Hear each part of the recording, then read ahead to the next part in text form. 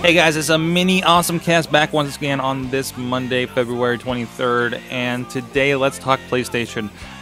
There's an article coming out of the Verge.com, the PlayStation company, why Sony should ditch almost everything else. Well, very plainly, when you go down in this article, you dig down a little bit, there's this wonderful graph. And look at the big negative in mobile. Holy hell.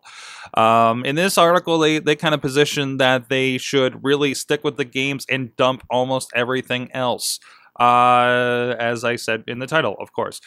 So curious that we're in this position. So TV is obviously a very commoditized dead end, as I've been hearing all week on podcasts. Mobile has not been working as much as they try.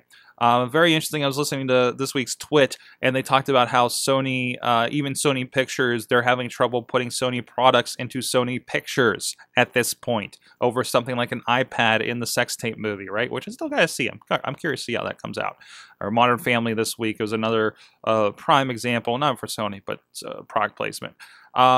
And you look at the mobile, how bad they've been doing. I remember thinking back to these last couple Amazing Spider-Man films, and they're great. I like them. I'm one of the few I know. But anytime he pulls out these Xperia Sony phones, I feel like it's a weird alternate. It's like when they don't want to show Windows or Apple on the screens in CSI, right?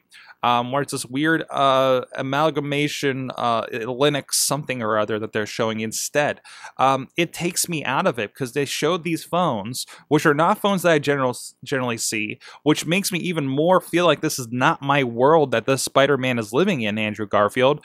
But it just takes you completely out of it. And then we look at Sony in general. This is a company that started the PlayStation 1, was on top of the mountain for so long with the PlayStation 2, which was spun out of a weird partnership that went sour and seemed like just a spiteful invention for Nintendo, because it was supposed to be an add-on to the Super Nintendo originally, much to the vein of a Sega CD. And we've gotten to this point where, PlayStation has become the powerhouse of that company, of so many things.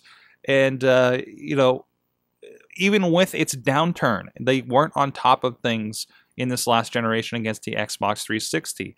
I like to refer to it as a sort of console generational hubris. That's what led to the Genesis overtaking the Nintendo. That's what led to the Xbox taking over on PlayStation, because they put out something that was expensive and they said, well, of course you're going to buy it because it's a PlayStation.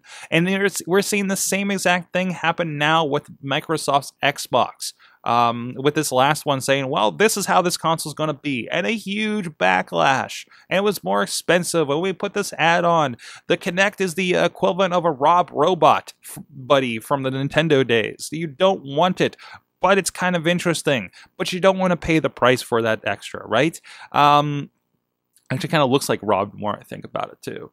But Sony, I've long been not a Sony fan personally, but there's something to, I'm not opposed to ever having a Sony console again. There needs to be a big case for me to leave my beloved Xbox, right? I'm not looking for my next generation console yet, but I want to say wait till the dust settles a little bit after a year or two, personally. But it's I'll be hard pressed to change, because I'm in the ecosystem already for Xbox. All my gamer points are there, and I like it, and I really don't care for what I've seen UI-wise with the Sony. Although you are really intriguing me with the Let's Play stuff built in to the PlayStation, like Riz has been using lately. Riz, use them more, please. But really interesting. What do you think? What do you think of Sony becoming the PlayStation company? What do you think about Sony dropping all this other stuff? Your Sony TVs could be actually from somebody else in the very near future. IBM dropped PCs, and now we have Lenovo, which were much beloved, personally, until a recent debacle that I won't get into right here. But Sony PlayStation Company, I like it. I like the ring of it. Maybe that's what they should just change the name to. Makes sense to me.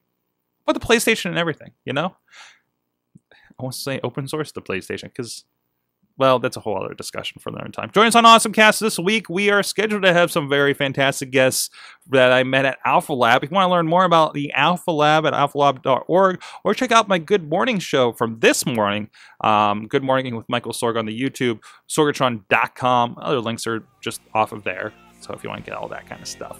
Until next time, awesomecast.net. We'll see you.